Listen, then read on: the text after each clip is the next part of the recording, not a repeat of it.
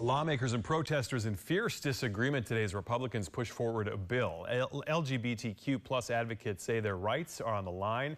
And News Channel 8's Capitol Bureau reporter Libby Dean's in Tallahassee with the details. Over 100 protesters shouted outside the House chamber doors behind me. Meanwhile, inside those doors, lawmakers passed a bill expanding Florida's parental rights and education law, which critics call the Don't Say Gay law. From outside the Capitol to outside the chamber doors.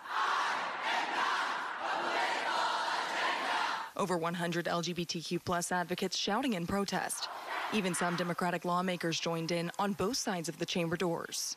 Is this the Florida we want? No! This legislation seeks to divide and obscure. Republicans, meanwhile, advanced the bill being shouted down.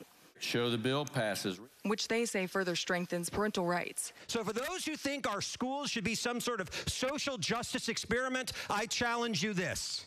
I don't agree with any of it. The bill limits the use of preferred pronouns, puts guardrails on sex ed across all grades, and provides guidelines for objecting to books in classroom libraries. It's not anti-anybody. It's just saying that if you're going to put that kind of material in there, it doesn't belong in a school library. For the LGBTQ plus community, the policy does much more than regulate education. It silences them. Are you scared of this bill? Yes, I'm very scared. I genuinely believe that this is going to cause a lot of deaths in the LGBT community.